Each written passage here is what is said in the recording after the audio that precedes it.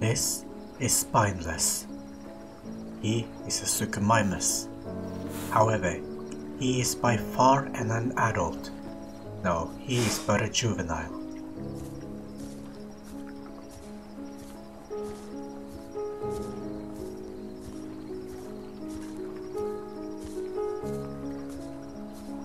You might be wondering, why is a juvenile Suchomimus all alone in the forest? Well, to tell you the story, we will go back a few years. It was a stormy night. Spineless mother hears something in the bushes. Trying not to awaken her child, she closely gets up and starts walking towards the noises.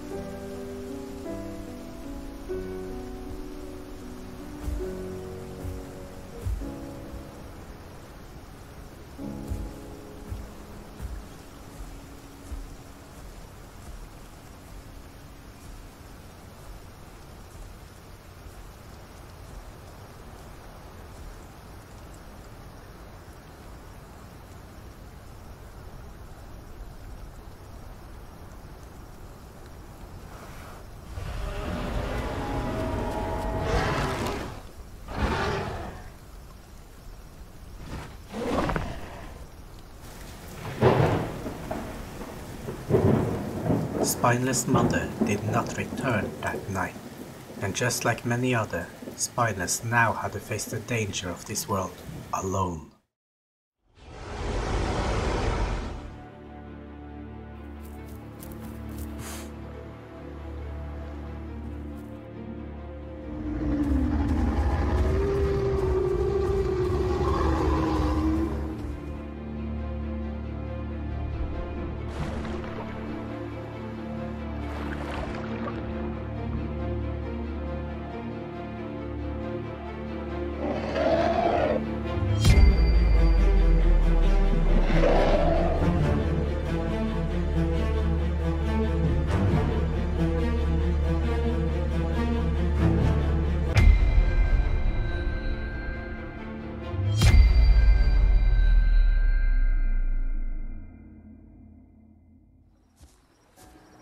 Being a young juvenile Suchomimus, Spineless had no choice but to always stay vigilant, no matter how easy it may seem. If he let down his guard, it may cost him everything.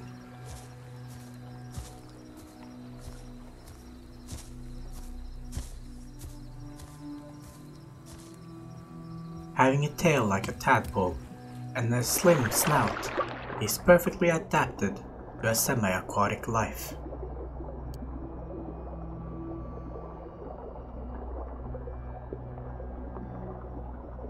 Suchomimuses are great swimmers, and their diet consists mainly of fish. However, fossil records of them are said to have other dinosaur bones in their stomach. This means that they could have been hunting other dinosaurs when times were more dire.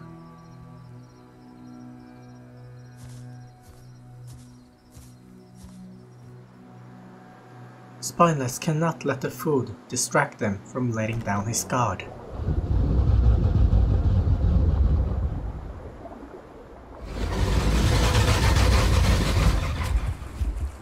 Nearby, a Sarcosuchus let out a broadcast to make sure everyone knows that he is here. Being an ancient relative of the modern-day crocodile, his diet consists of dinosaurs. This is a perfect example of a species with good adaptability, and his kind will continue to live on long after the dinosaurs.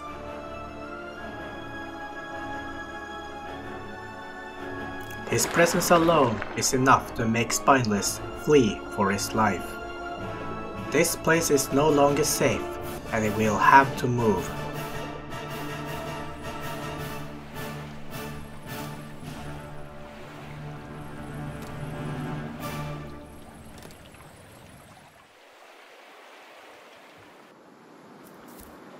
It is the dry season, To escape the eyes of larger predators, Spineless now finds himself in thick forest. With the vegetation casting so much shadow, Spineless now have many places to hide should he ever need it.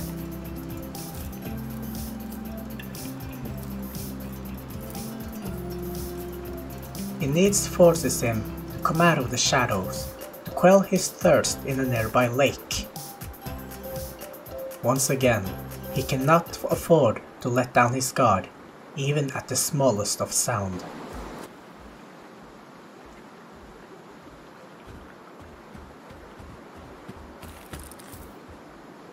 Being a juvenile, there is no way he can outrun an adult version of any dinosaurs. He will have no choice but to hunker down and hope that his camouflage will save him. He will only come out after the noises have settled.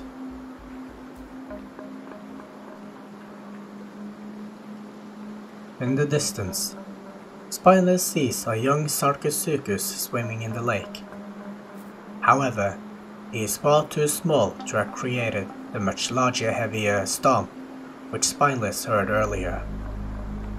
There's something bigger around here. Even if that young Sarco is a juvenile, he is way more adapted to the water than Spineless is. Spineless will have no choice to avoid the lake to go into the water with the Sarco. After a long time of walking, there is still no sign of any creature who is capable of making such large stomps. Staying this close to the lake is dangerous. Many creatures will come here to quell their thirst. Spineless is no different. However, many predators wouldn't mind a little food along the drink. Unfortunately, Spineless is about to face his most dangerous foe. The dry season has left the forest ground dry, and it doesn't take much to catch on fire.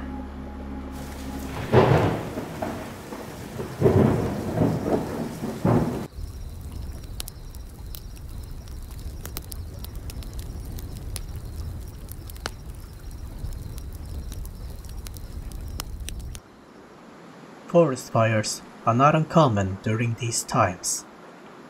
However, the damage the fire causes in its wake are costly. The creature who wasn't able to escape the flames are now nothing more than nutritions to build up the forest. Spineless were rather lucky. Being a semi-aquatic comes with its perks. While the flame were engulfing the forest, he was hiding in the lake.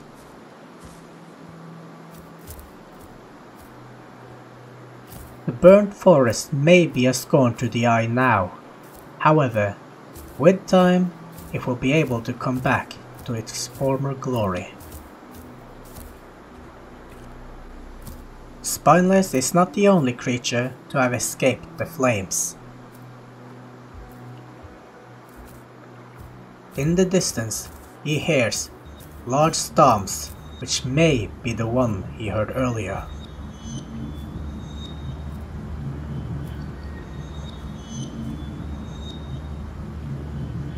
A Spinosaurus. This is a distant relative of Spineless. Spinosaurus and Suchomimus share certain traits. However, unlike the Suchomimus, Spinosaurus grows a large sail on its back. While they do have the similarities, Spinosaurus is the biggest Spinosaurid in the family. It's bigger, heavier, and far more mightier than Suchomimus. However, being that big also grants Spineless some advantages. On land, Spineless are way too agile for the heavy Spinosaurus to catch him. With this in mind, Spineless will stick close to the Spinosaurus, since he is able to provide protection and can serve as a guide for a new location. Sure enough, the Spinosaurus found a new place that Spineless can call home. But experience and intelligence are two different things, and drinking salt water does not equal intelligence.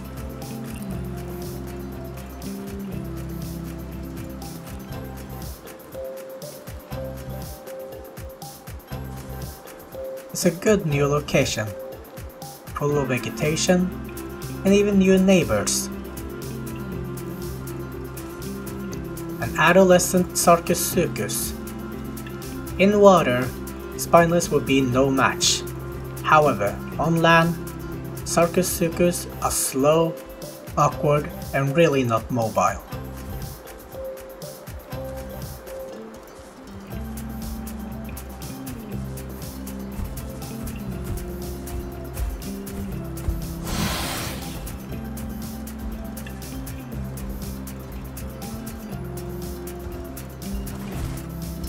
It would seem as his presence does not please the Spinosaurus.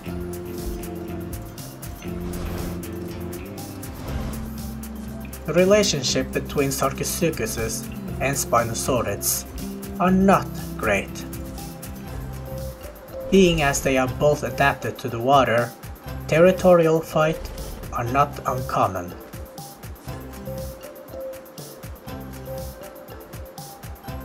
There can be only one king of the water, and with the Spinosaurus' mobility on land, the Sarcosuchus will have no other choice but to retreat.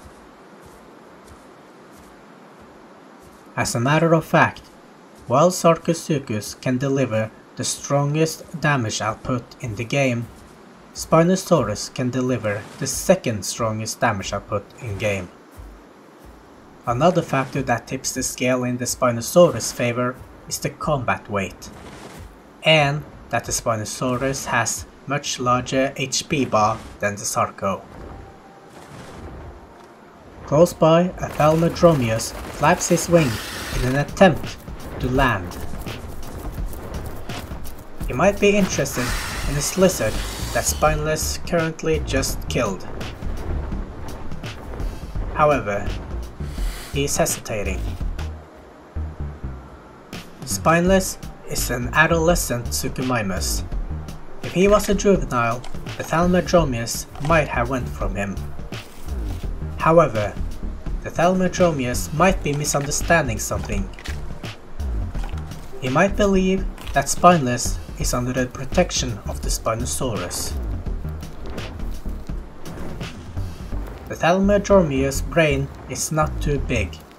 Since they share similar appearances, it wouldn't be too far-fetched that the Thalmadromeus believe Spineless to be a child of the Spinosaurus.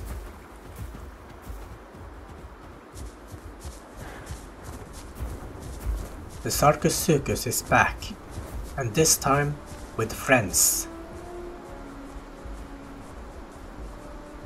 While the Spinosaurus may have some factors in his favors, there's nothing he can do when they have the greater numbers. He will have no choice but to turn tail and flee. Following this example, Spineless will do the same.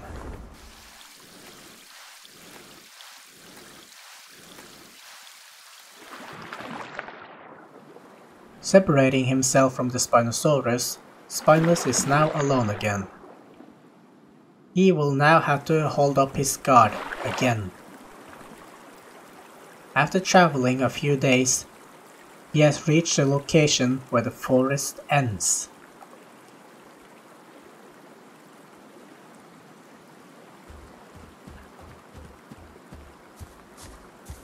There are only grand plains as far as the eye can see.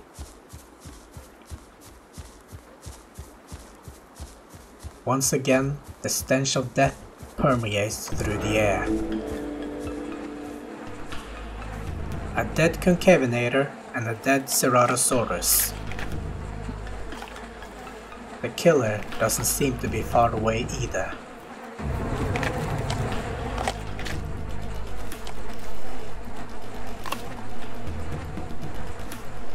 Curious to who made that noise, Spineless goes to investigate, but only at a safe distance.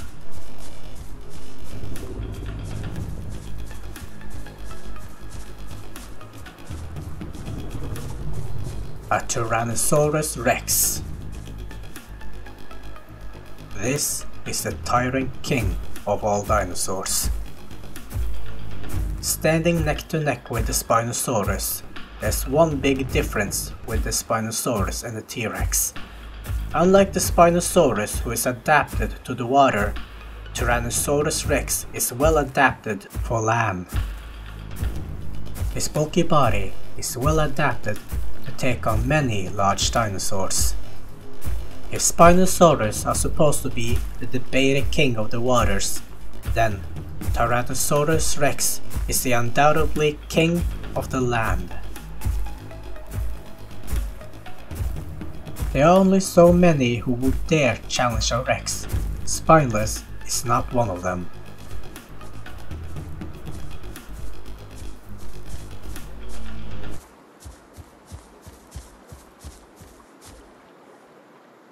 Since Tyrannosaurus Rex are better adapted to land than the Spinosaurus, Spineless will have no other choice but to keep his distance.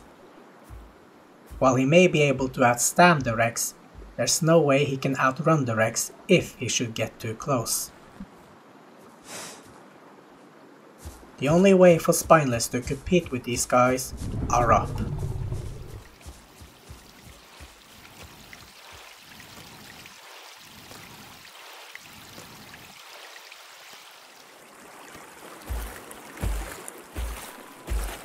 A long time has passed, and Spineless is now a full-fledged adult.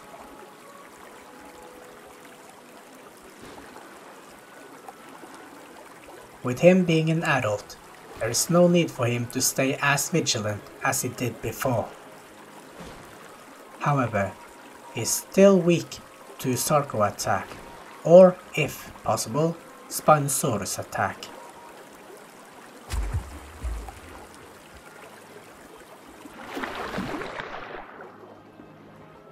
With his now fully developed tail and body, he is able to swim faster and longer than he has ever done before.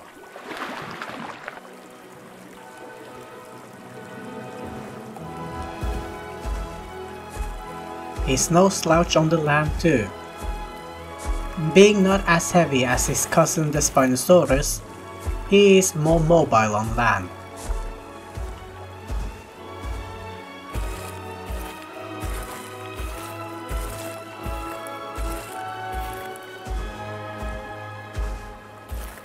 Since he is now an adult, he now dares to walk more openly, make more noises, and be more imposing.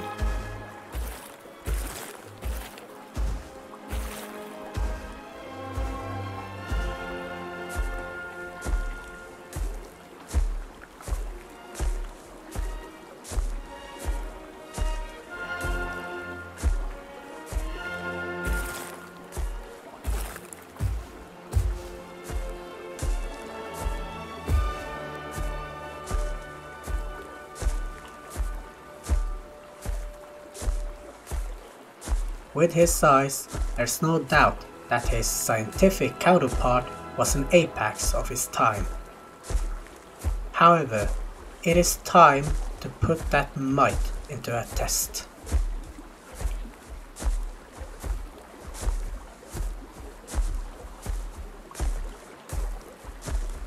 An adult Pycnotosaurus. He is a distant relative to the Carnotaurus, only bigger.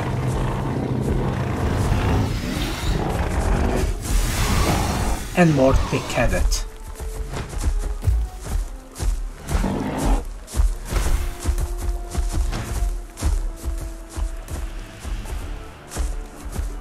He is not built to be suited for a brawl.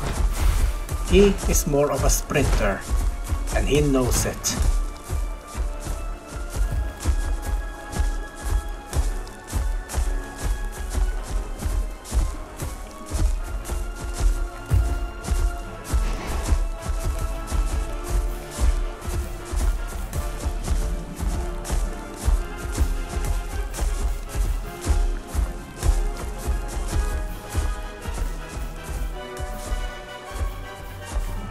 It seems like Spineless has still a lot to learn. Pycnotosaurus, despite being sprinters, have a large pool of stamina, something that Spineless will learn.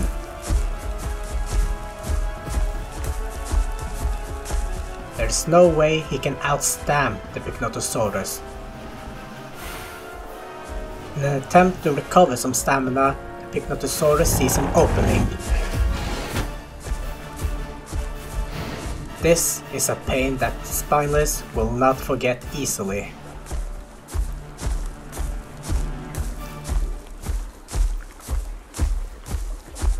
It also seems that the Pycnotosaurus understand that he is no match against the raw toughness of Spineless.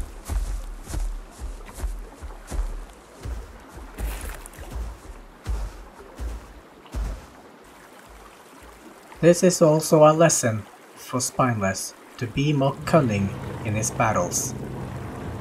The roaring of the Pycnotosaurus is not just a taunt, it is a trap. The Pycnotosaurus wishes to lure Spineless into Grand Plains. With no trees around, Pycnotosaurus will have a lot more mobility on his side.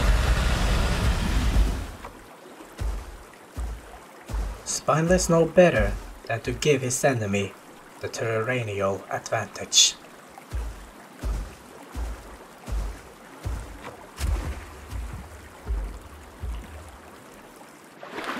In the end, he was the one who drove off his enemy, and he is content with that. It is time for the test. The test of being an apex. Can he walk around the map while feeling as a king? Can he walk around other apexes and pretend that they're not even there? There's only one way to find out.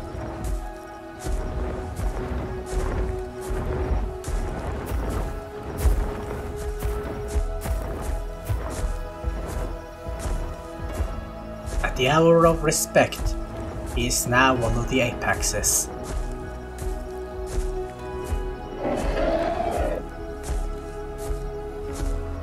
He has achieved what he and his ancestors has always been meant to achieve. And with that, his mission is done. There's only one last thing left to do. And that is to challenge an actual apexer to prove your standpoint in the food chain. With less than ideal luck.